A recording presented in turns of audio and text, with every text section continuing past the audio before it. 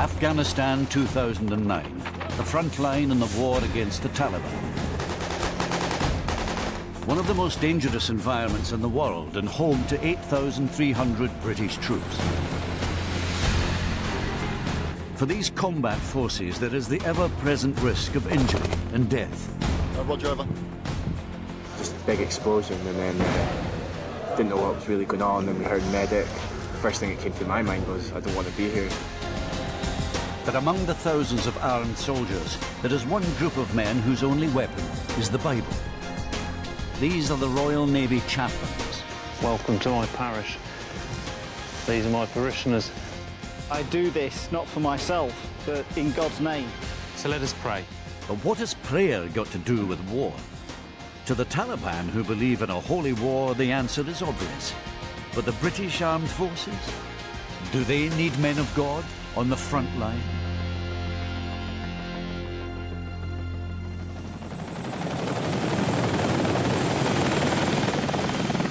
I am the Reverend Bill Gates, Methodist minister, serving with the Royal Navy as chaplain to 4-5 Commando, Royal Marines, 7 Battery, Royal Artillery. It's time for us to move.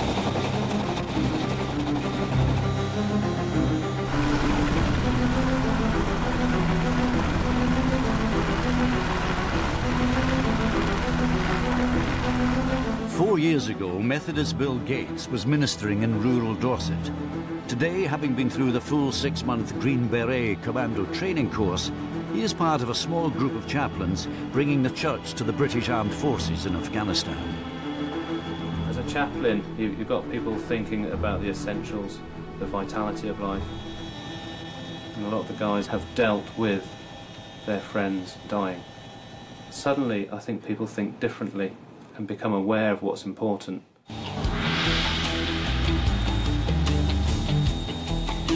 Bill's base for part of his tour of duty is Camp Bastion.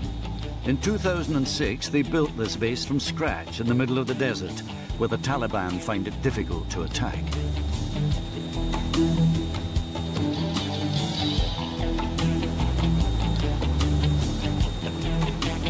It is here, in the main logistical hub for the British Armed Forces in Afghanistan, that the 2 Army and 7 Royal Navy chaplains have their home. Cheers, mate. Nigel Beardsley is an ordained priest in the Church of England. I'm currently serving as a Royal Naval chaplain with the Royal Marine Command Support Group. 5 years ago, Nigel left his vicarage near the city of Bath to take the first steps which see him today in Afghanistan with the Royal Navy. If you go back, First World War, they will say you'll never find an atheist in the trenches. I'm here to provide the moral compass for the command, for the lads themselves. The kind of conversations begin with, I don't go to church, Padre, but... For Nigel and for Bill, Camp Bastion is where they are able to keep in touch with chaplains from all the other armed forces. It's also their moment of calm before they go out into the field. Come on, guys, come on. Get the rifles in the middle, we'll dance around the rifles. Hey, yeah. Good, okay? That was all right. It was fine until I had the hips replaced, and then, oh, yeah, then it... Go for it, brother.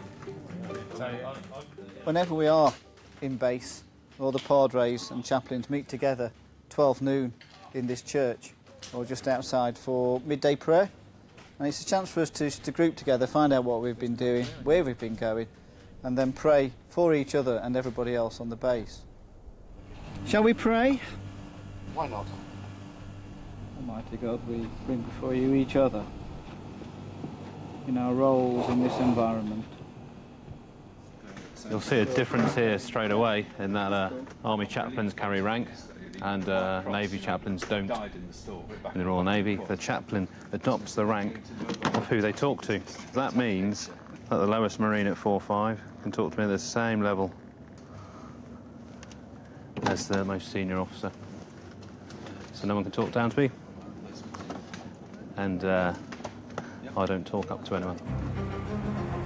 The British troops in Afghanistan are on a 6-month tour of duty. the soldiers are often isolated, under immense stress, and cut off from their families and loved ones. The chaplains of the Royal Navy had expected to take their ministry to the men on the very front line, whatever the danger.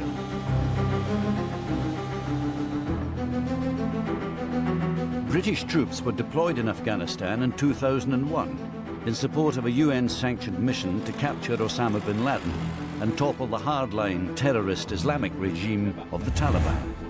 Today, the majority of British troops are stationed in Helmand province, where most of the fighting takes place.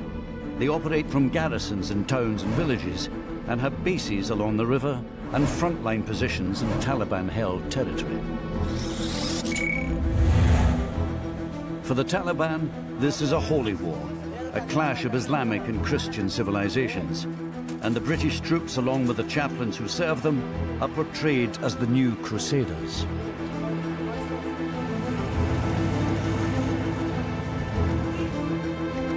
Here in Musa Qala, Nigel is hitching a ride with a supply convoy.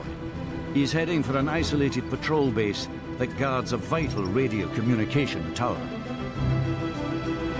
You have a choice. You want to be in the front or next to the ammo?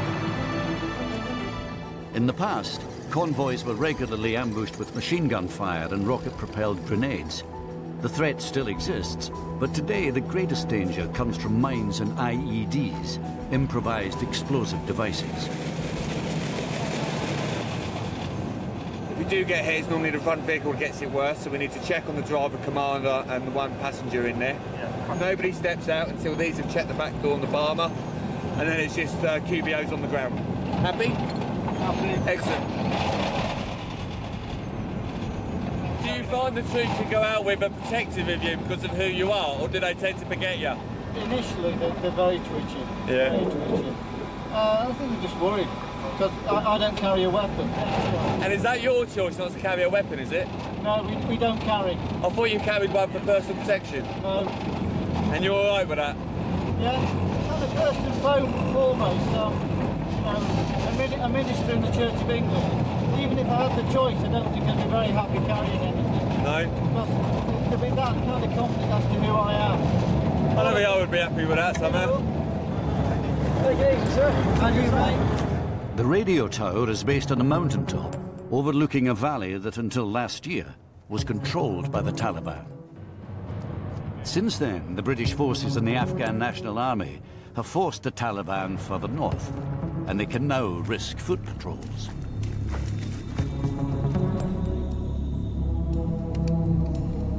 The civilian population has slowly returned, but there is still a risk of Taliban infiltration. No one, least of all a man with a Bible, is entirely safe here. It is a world away from Royal Navy chaplain Nigel Beardsley's old parish in Bath. I never envisaged my ministry with the armed forces. My curacy had ended in Bath, and many of the people in the congregation had served with the Royal Navy and said I would make a great chaplain.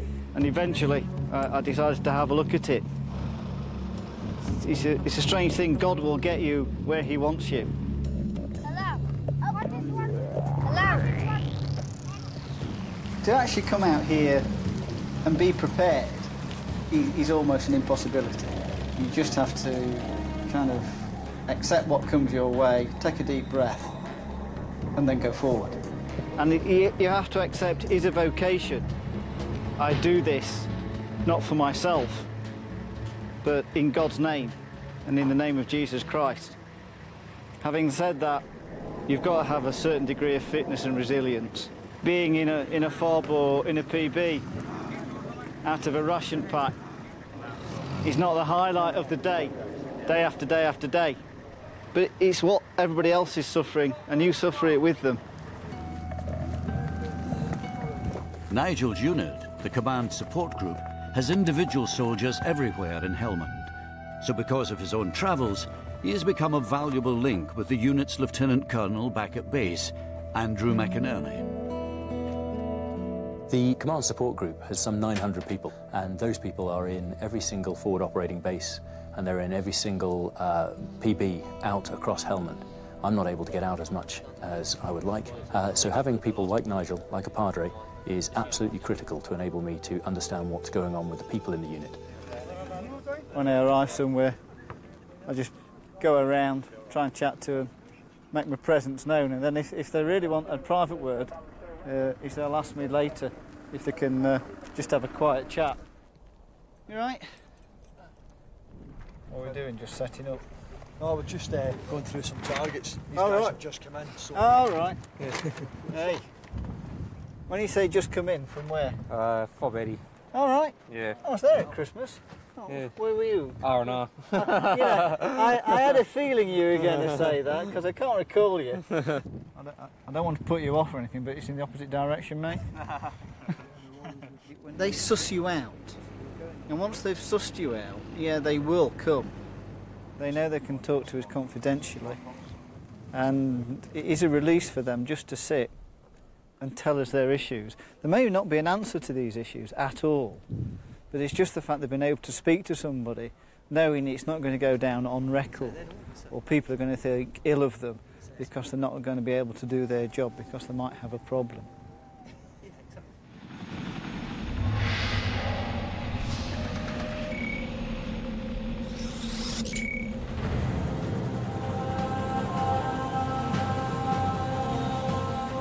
Bill Gates, the Methodist padre, is heading to Sangin, which until recently was a Taliban stronghold.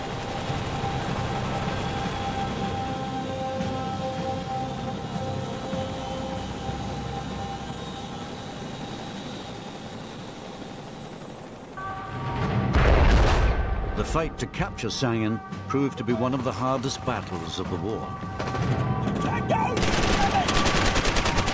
Over 1,000 NATO and Afghan troops, including 4 Commando Royal Marines, were involved in the fight to drive out the Taliban. At one point, 16 British troops were killed in the space of a few weeks.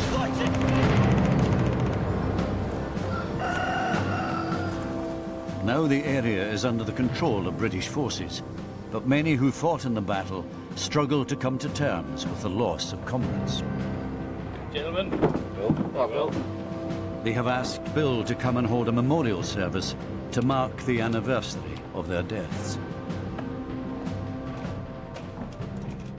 This is my bed space. Wherever I go, take communion wine with me, so that I'm free to do a service as and when. Got copies of the old Commando prayer book. Before I came out here, I laminated some service sheets.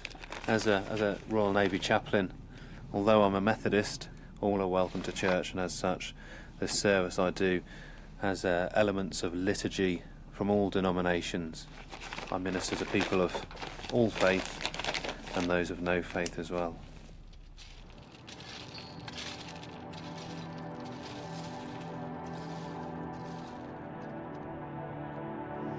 Well, this is the reason why we've come back to Sangin, is to do a memorial for 2-9 Commando.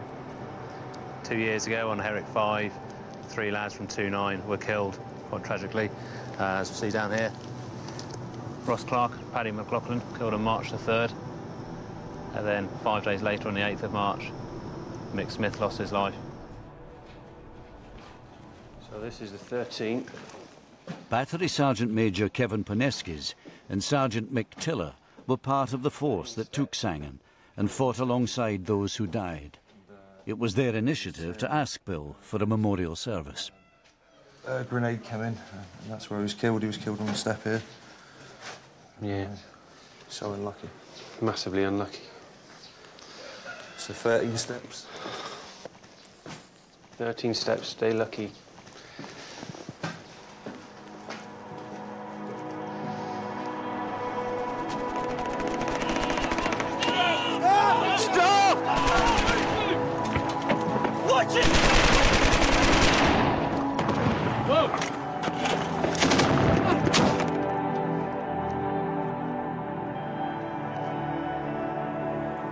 So this is the old rooftop then? It's where Paddy and Ross died. It's changed a bit since then, hasn't it? Yeah. A lot of this stuff wasn't here before. A lot of the protection has been built up. strikes and stuff here as well. Yeah. It's processes. Yeah, the tribute that one of the lads has felt he should put up.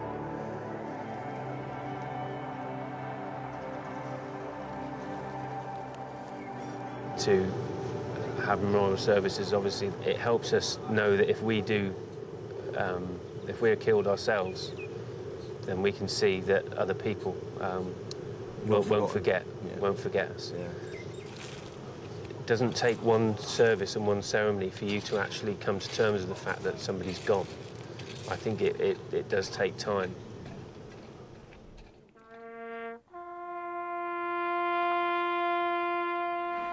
The memorial service is particularly poignant for Bill, as he helped repatriate the bodies in 2007.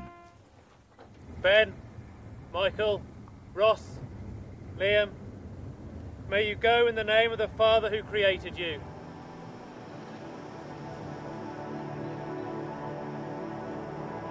We gather to pay our respects, to say our goodbyes, and to thank you, Lord, for the lives of Ross, Paddy, and Mick. It's one of those times where we just stop, think, and remember our friends past. The end of November, beginning of December, in a space of about 10 days, we lost 5 blokes and 4 lads lost limbs. I found that quite difficult. Quite obviously so, I'm only human. I found it difficult because I know the lads and administered the last rites. And as such, I do distinctly recall flying back to Bastion to do the repatriation and sitting before God and having nothing to say. I wasn't angry with God. I wasn't losing my faith. But I was tired. And I had no words to say. I'd run out of words to say to God. Let me not beg for the stilling of pain, but for the heart to conquer it. Let me not fail those who have placed their trust in me, but let my green beret remind me daily of the high traditions of commando service. Parade, chun, full, out. Whenever we do a memorial service, the question often comes up, what are we doing here? What are we achieving? Here in Sangin, this is a very different place to 2 years ago. The town was empty. There was no one there except for Taliban. Here we are now, houses are full, shops are open, and people feel safe. Jesus came to bring sight to the blind, to heal the sick, to set the prisoner free. In simple words, to make a difference. And in order for evil to triumph, good men simply have to do nothing. So I believe we're here as good men and women making a difference. At the end of the day, you don't want to doubt the validity of what you're doing. You don't want to doubt whether or not you're on the right side or the wrong side. You need to have courage in your own convictions. Otherwise, you won't be as effective as a soldier.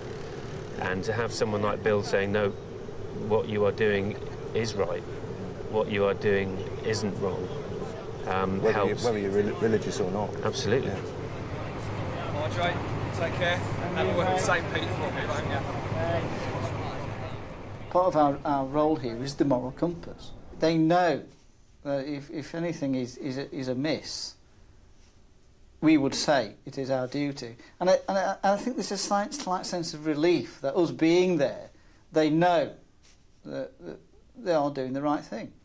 And we actually don't carry any authority. As a chaplain, we can't do any order. However, if anything was seen that does not comply with the Geneva Conventions, we have a duty to act. Hopefully, I would have the courage to stand up and say, no, I'm sorry, guys. This is not on. We cannot do this.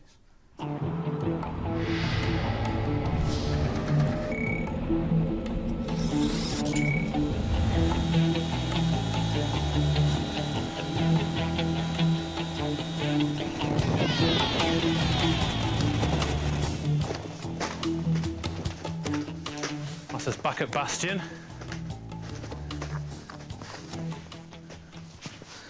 I don't have bed spaces all round the 6 locations 4-5 Commando are at. But the best thing about being at Bastion, apart from the cheesecake, is you can get me mail, get my e-blueies. Right, back in a minute. I managed to catch a lot of the lads relaxed, if you know what I mean. There's a few. Back at Camp Bastion, Bill updates the Royal Navy website, a vital source of information for the families back home. The Royal Marine photographer, Nick Tryon, provides the pictures. What I might do then is just do a smally rovy rev. Or roving rev, sorry. Rovy rev? Come on, get typing. This is quite an important part of my job. The Royal Navy community website provides a link from here to the folks back home about the silly things the lads get up to, just trying to reassure and allay some of the fears that the families back home may have. And in turn, there's the capability for them to send in messages and emails to myself and to Nick. He does the fops, I do the dits. Just takes me a while to write them.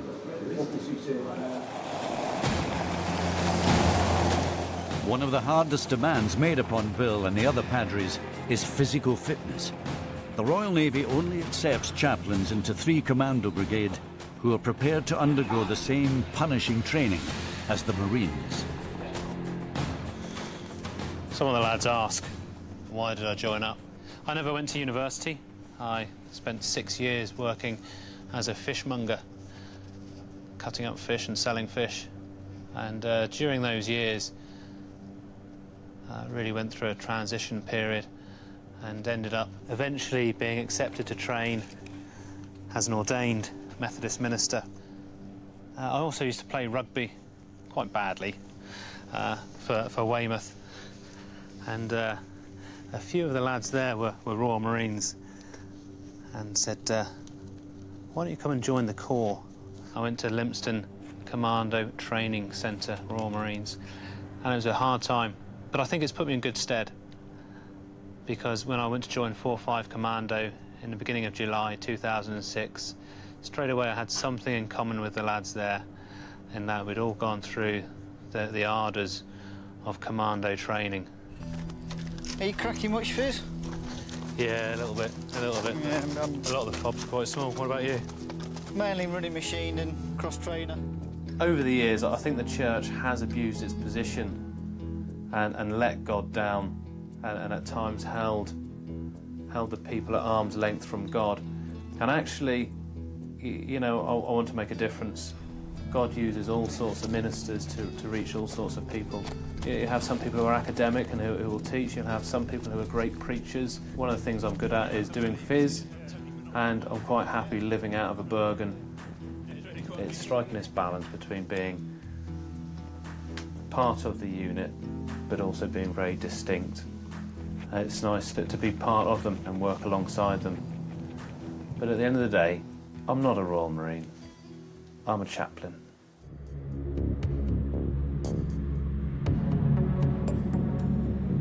For the Royal Navy padres, the stay in the relative safety of Camp Bastion is never a long one.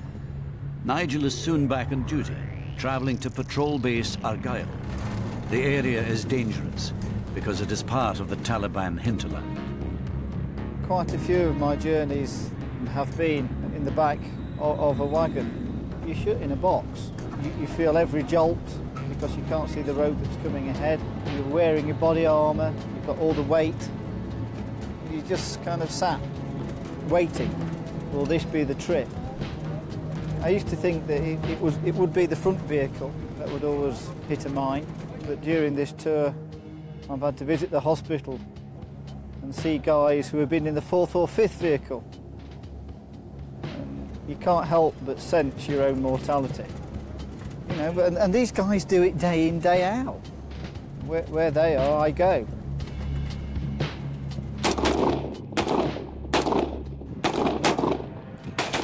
Argyll is a typical frontline post where British troops work alongside soldiers of the Afghan National Army. With their support, 3 Commando Brigade pushed forward into this area in October 2008. On arriving, Nigel is asked to join a foot patrol into the nearby village. He will be the only man in the patrol without a weapon, and he is committed to not picking one up, even in an emergency. As soon as you pick up a weapon, you're a combatant.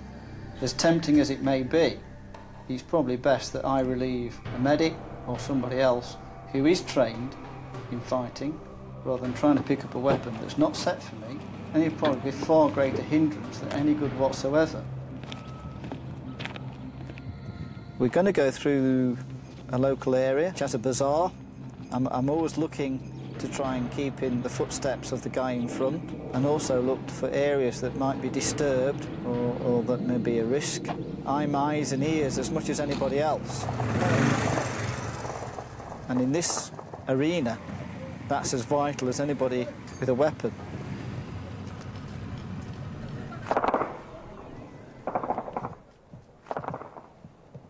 The gunfire indicates that the Taliban are close, but the local Afghans are clearly not the targets.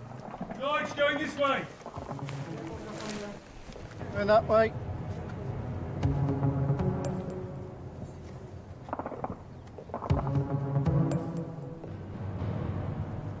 We have got small arms fire over to behind me to my west.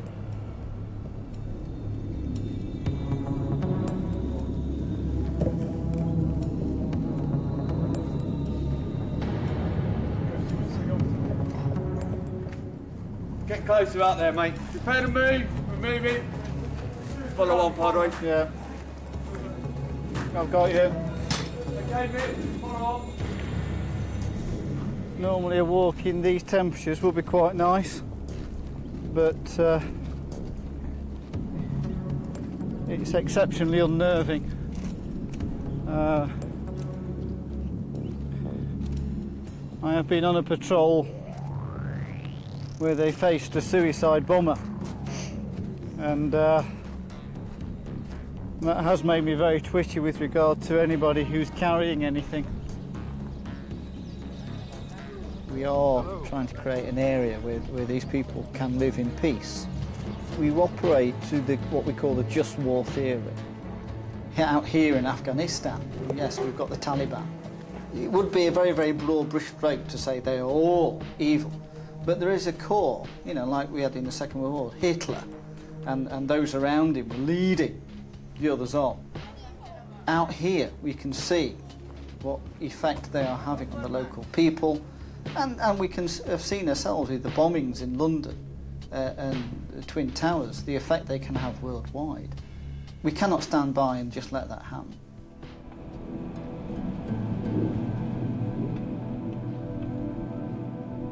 Back at base, with the mission accomplished, it's time for the soldiers to relax.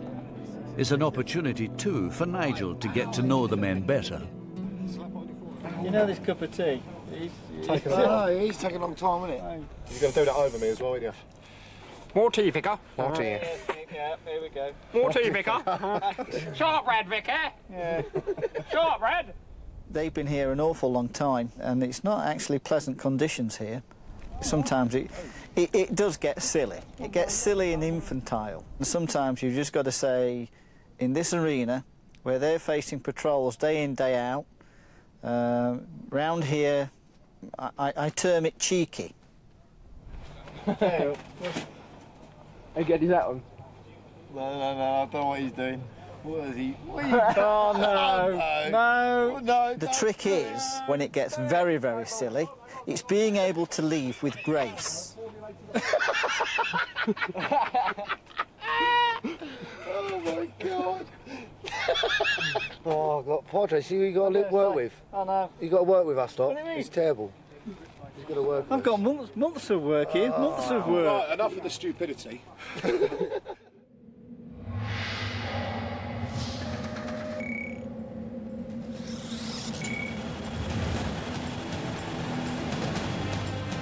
Bill and Nick, the photographer, are on their way to visit X-ray company of 4-5 Commando Royal Marines. Bill trained with many of these men and considers himself to be part of their family. Since he last saw them 2 months ago, they have suffered several casualties. My strike! The Nole area not only contains Taliban fighters, it is also controlled by drug traffickers. They are extremely tough opponents for the Royal Marines. Bill is met by Major Richard Maltby, who is the commanding officer of X-Ray Company. We've had our ups and downs. We were unfortunate enough to be engaged by a suicide IED, which killed 3 of my men. And then quite recently, where we're patrolling out into the eastern desert, we lost another Marine, Marine Smith, through small arms fire. And it's helpful that Bill does come out to see the men and see what pressure and strains they're under. Also, those with religious views can go to the service, which he'll hold on Sunday. Building up local infrastructure is an important part of Major Maltby's mission. His engineers recently completed this new bridge, but in the process, they destroyed some fields. And now the locals are asking for compensation. How much do you want for the wall? So how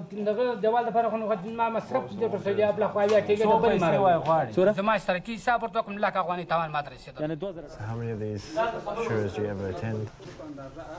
Very few. My focus is on you guys, and I never spend long enough in one place to build up relationships with the locals. When obviously yourself and Reg and the boss here, you know, the locals know who you are and respect you, whereas I bob around. And actually, I feel it's more important to focus on you. Can you tell Jay to stand by with more bags of grain? How many more? Just stand by with more. I've known Bill for a couple of years now. Very supportive. He'll just pull you to the side. He's always got time for you. You don't hold anything back, and he doesn't judge you on it. Every time I see him, like, it brings a smile straight away. You're just like, you're pretty much like, what is he doing out here? But at the same time, you're just like, yeah, hoof and blow. He's one of us. Bill has good reason to focus on the welfare of his Marines. A few weeks ago, one of them was shot by a sniper. 3 others were killed by a 12-year-old boy. He had a wheelbarrow full of explosives. Obviously, that was a mega shock. Everybody wanted, although we knew there was a risk of suicide, the fact that it actually happened and they used a boy was atrocious. The thing is, out here, a lot of the younger lads haven't even had death in the family. In the first instance they've actually felt death at home is being one of, like, the lads in their troop actually out here. I think some of the young lads as well, I remember we used to speak about in the UK, although you say people will die out here, they probably don't actually think that it is genuinely going to happen to them, and then when it does, it's like, Jesus, this actually goes on, like. When you got hit with the RBG, that was our first CASEVAC out of the green zone, and when it happened, just big explosion, and then we were just like, what? Didn't know what was really going on. Then we heard medic. He was that badly injured. But first thing that came through my mind was, I don't want to be here. Cause we didn't know if there was a second device or not. And it was sort of afterwards when we all got back together, sitting in the TV grot, all the lads sitting around, and just sort of first casually, all the lads were just shock, wasn't it? Just shock, yeah. It was pure shock. So the Padres, man, they've got the work cut out for them out here. Really cut out for them. Since Bill's last visit to X-Ray Company, the Marines have built this memorial garden for all the men who have lost their lives in this area. I think that the reason we did this, did the crosses, did the sort of this area, mostly it made me feel better. It made me feel like I was doing something after people got killed, and it gave the lads somewhere to come. I know quite a few lads have come up to me and said it's good to have somewhere just to come over and have 5 minutes on their own. So now, if you wish to come forward for a blessing or to receive the communion, please come ahead. Chris, body of Christ, broken for you. Religion means different things to different people. I know that sounds obvious, but you'll find that people will attend masses like this and that wouldn't do it at home. It just makes them feel better, and anything that makes you feel better out here is a good thing. I can't really explain why, but it just makes you feel that little bit better. It's something to believe in. Lord God, whose command is over all and whose love never fails, I don't really think about who the Taliban are praying to. Their beliefs are their beliefs, and what I believe is personal to me. They're trying to do a job against us, and obviously we've got to try and do a job against them.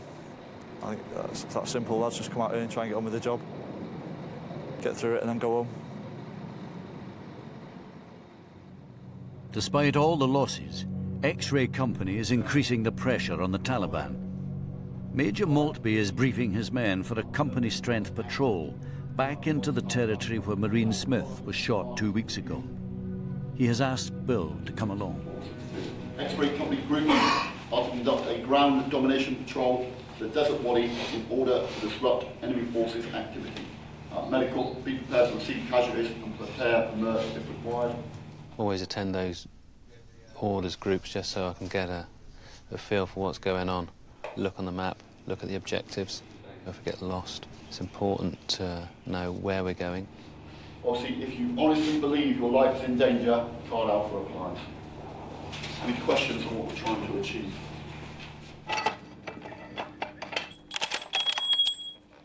Clear. Clear. Basically what we're doing is we're just starting our battle prep for tomorrow. Obviously just make sure that all the weapons are serviceable. Yeah, they're all good to go. The lads have been through drills yesterday, yeah, and they're all cooking on gas, as we like to say, silky smooth. And that's it, rations, water, bullets and beans. Padre, everybody's always got to see the Padre. You know, I'll have him in my patrol any day. At the end of the day, he's God's best friend, isn't he? Okay, last 10 rounds. Oh, nice, nice. Change barrel. Always surprises me, you know, we're 4.5 months into a tour and the lads are still practicing their drills. And same, it's important for me to do my prayers, to read my Bible and to keep in touch with God. It's so easy out here to let things slip. Yeah, good have fun. You all set for tomorrow here? Yeah, I've just got to, you know what it is, just trying to keep up with the dust. I must admit, I think I'm slightly apprehensive about tomorrow. I'm nervous. Oh, I bet, you know, there's a lot of young lads out there who are nervous. I bet there's a lot of corporals and stripies as well. But I know when we get back, you know, lads will say, oh yeah, you were there. You know, you stood alongside. I was thinking back before, you know, to Christmas when I first met you. Oh yeah. And carol service. Yeah. And there was not many people there. And then when you think now, how many people have got to come back across from you? I've only got 3 left. It's just going to look through. How many did you bring out? Enough for every man. And that's all from lads asking you? Yeah, it's quite covert as well. The lads will give it the old... It's like you're offering drugs, they're like... Going those combat crosses.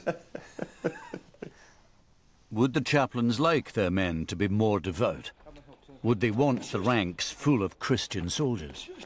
Having played football in a Christian league for a church, I don't think that'd be a very good idea at all.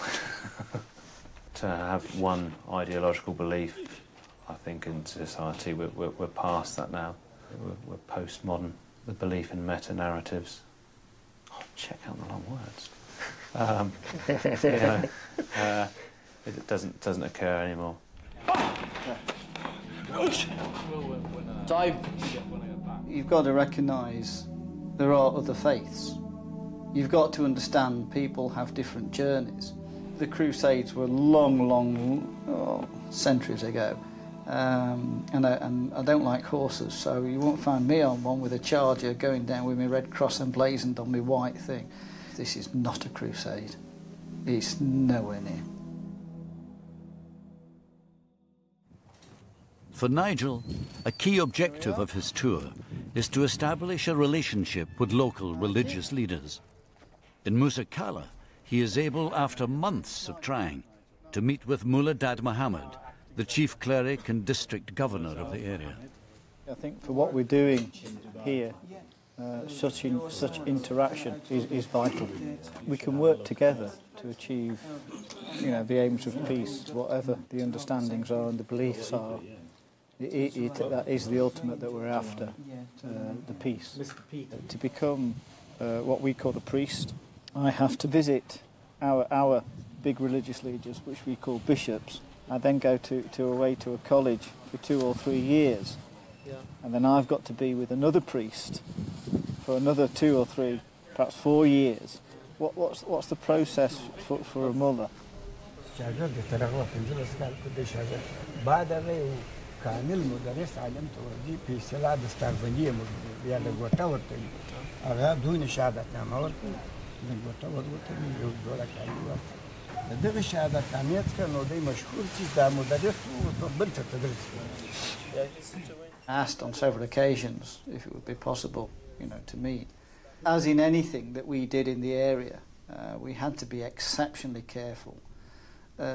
Even if we offered clothes, colouring books or whatever to the children, if the Taliban came into the area and saw that, it was to be taken as collaboration, the family would be killed, and we had to be very, very careful what we were doing. If anybody got wind of that in the Taliban, well, it's his death sentence.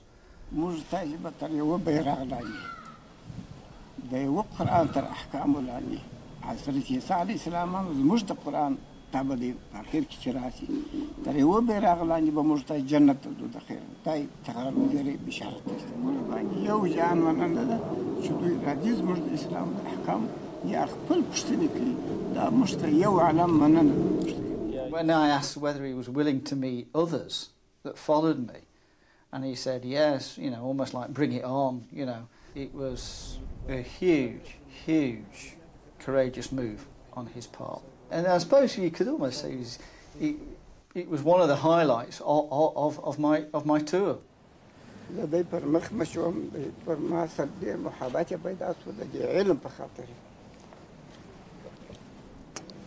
Thank you.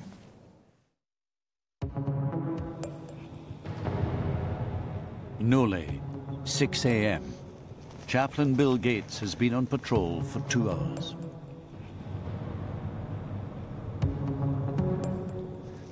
Welcome to my parish. These are my parishioners, 4-5 Commando.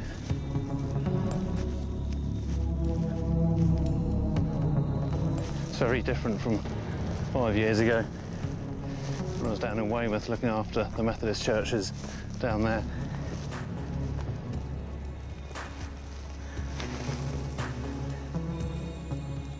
As it's beginning to get light now, the Taliban have got eyes on us. We listen to their radio, we can intercept what they're saying, and from what we're picking up, they can see us.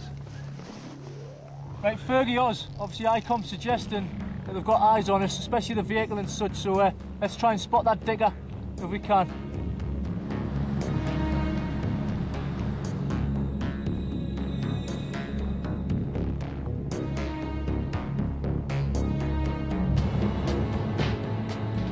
The majority of the patrols are just searching the compounds, but there are a lot of finds throughout this Sangin area. This is part of the patrol, then to exploit and search the ground to find the explosives.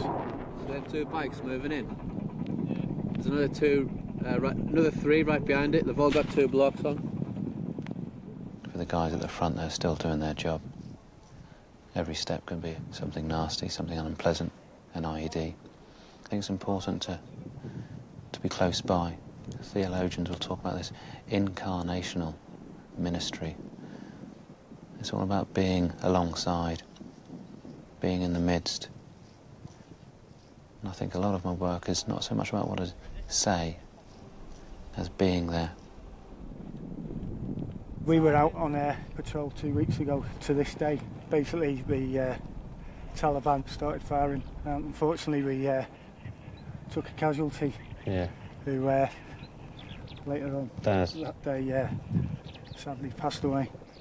The lads seem to be quite resilient though. They seem to be... The thing is, you have a small memorial service and then you start preparing to go back out on the ground. Yeah. Every time you come out, you just hope that obviously you get back to the fob with no casualties. Yeah, Roger, what I want you to do is keep your Bravo firm at the moment. I'm going to move the 40 Alpha call sign now while the Bravo moves back to the cache location. Yeah, the blokes have found a small weapons cache down in a derelict compound. Just searched the surrounding area, just waiting on the EOD to come out so they can destroy that cache.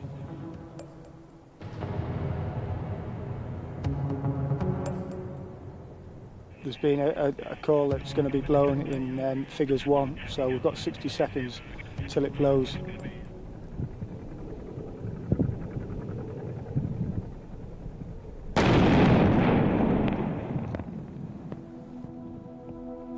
I'd never claim to have all the answers, and as such, I think it's quite wrong to come out with trite, simplistic answers.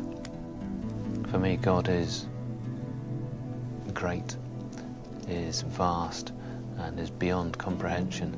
Paul writes, at the time, it's as if we look through a glass dimly, but when we get to glory, all will be revealed. And I really believe that. So I don't have all the answers. But for the lads, I do try and listen to what they're saying and then try and point them in the right direction. But there's no satisfactory, immediate answer to any of their questions. I've found God to be good, and as such, I recommend him to the lads.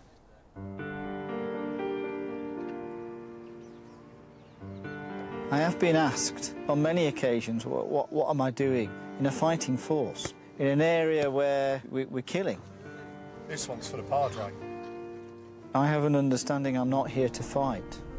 I'm here as a spiritual person to give a moral level to those in command and the guys and girls on the ground. I'm here for them, not to necessarily condone war, but to try and bring peace and understanding. What does everyone have? And everyone else want a brew? Yeah, I'll have a tea, please, big man. I want to have 22 steps, Jordan.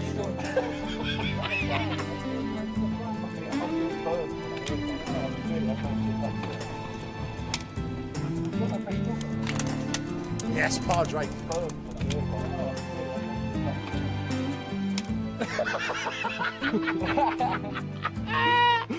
Oh my God.